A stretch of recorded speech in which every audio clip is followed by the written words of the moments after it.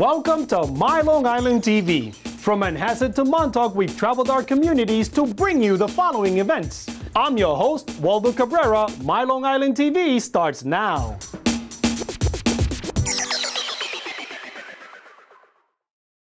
Our son picked up a stick and hit your son. That's why we're here, isn't it? This is pointless. She's right. This is pointless. Well, the purpose, from Veronica's point of view, is to gather the parents of the child who has hurt her child, have the children meet, have an apology, set down an agreement for insurance purposes, God forbid any legal matters, but really to try to avoid that.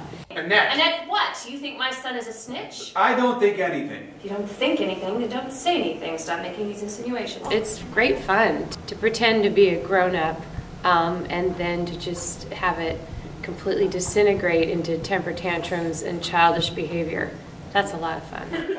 Were you expecting a glimpse of universal harmony?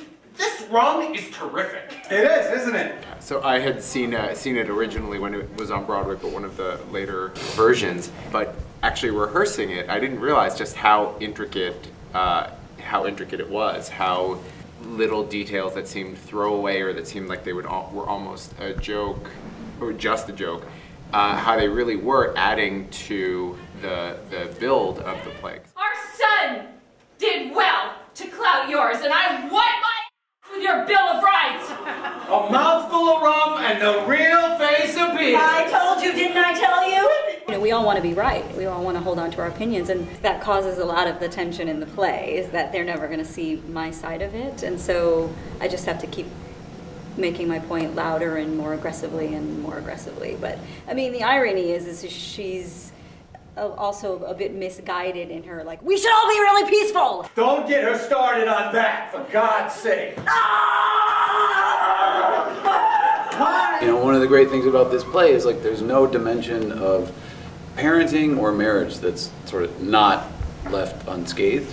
You know, one of the things we do is we change for our wife, we change for our partner. That's a gesture that I'm making, but it wears thin. I have had it up to here with these idiotic discussions. All right, we tried to be nice. We bought tulips. My wife passed me off as a liberal, but I can't keep this bullshit up anymore. You know, and I think there's a lot about Veronica that Michael admires, and even, you know, treasures. But yeah, there's a lot of other stuff. Whatever time This you goes send on it from morning needs to look to night. piping From hot, morning to night. fresh out of the oven. To that cell phone makes mincemeat of our lives. Surprise. Throughout the whole show, he's on his cell phone, which annoys everybody. And I think we can all relate to that. And then at one point, his cell phone gets put into the water, and I think it is very funny to react to it as if it were, you know, Greek tragedy.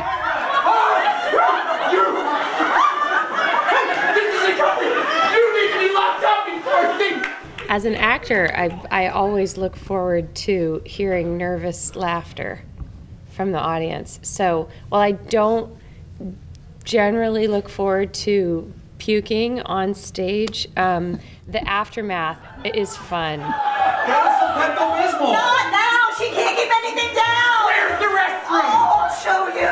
I just love that live theater, you know, that some people are having a good time and others are maybe not.